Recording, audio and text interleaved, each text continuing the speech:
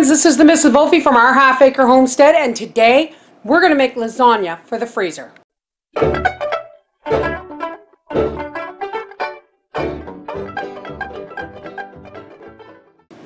You're going to need some partially cooked lasagna noodles, some cooked ground meat that I've seasoned with onions and garlic and salt and pepper, grated mozzarella.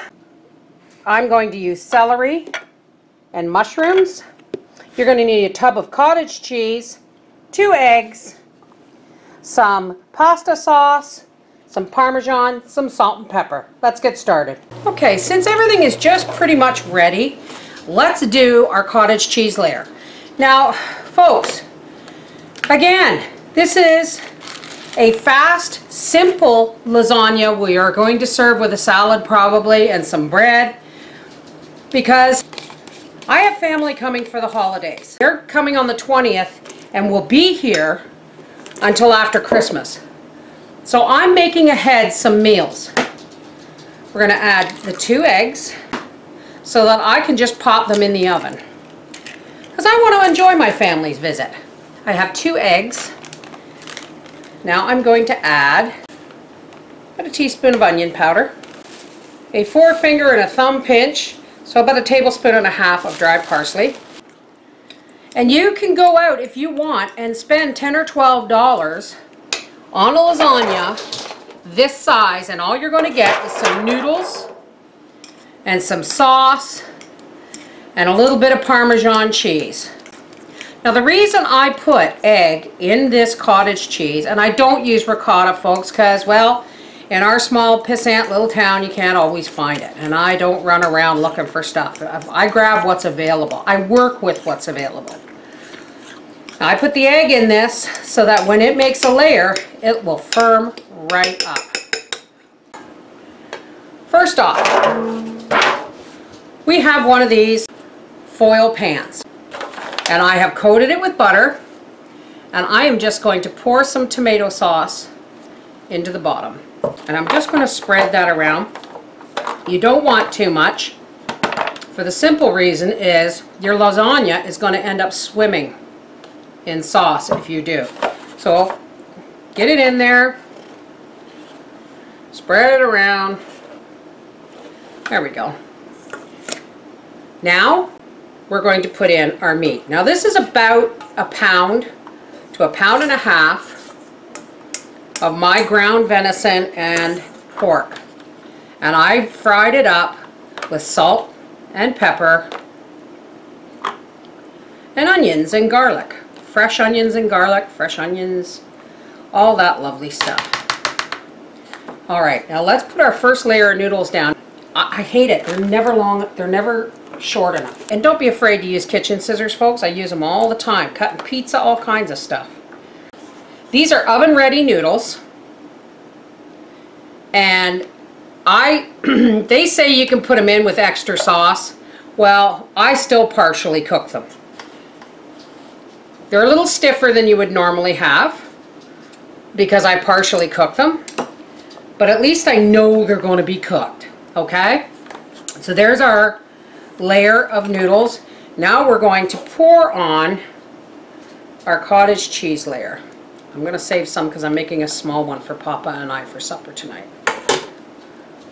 And we're just going to spread that over the noodles. Another layer of noodles. Now, one of the reasons why this is making such a simple recipe is when you have more than normal people in your home, some people have funny taste preferences. Like normally I would put spinach in here, but then you might have somebody who wrinkles up their nose and says, well, I don't eat spinach. So, I mean, you try and look after everybody. Okay.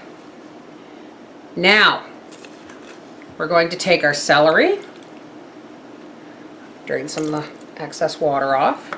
This is my home canned celery. Like I said, you can put spinach in, you can put whatever you want in, but I'm keeping it fairly simple.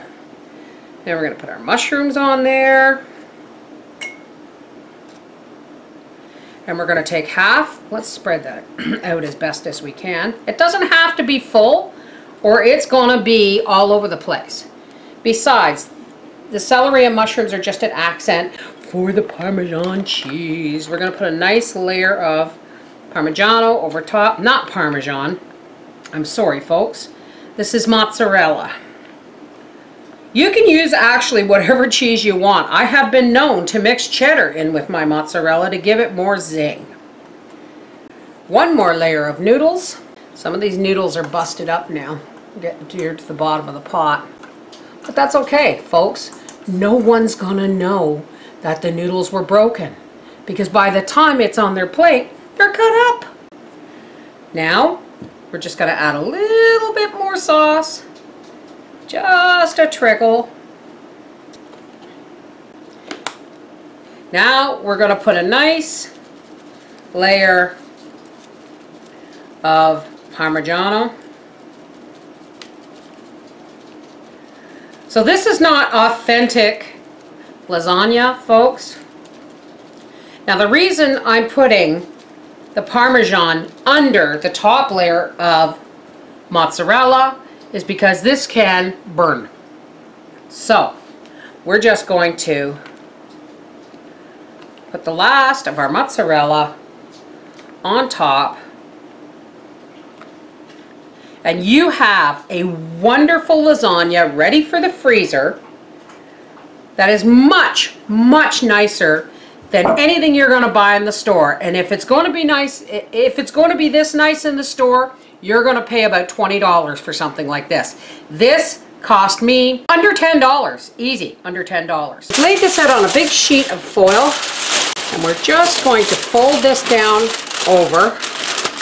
And when it comes time to cook this, you can just unfold that foil a bit and tent it up and pop that in a 350-degree oven, frozen for about an hour.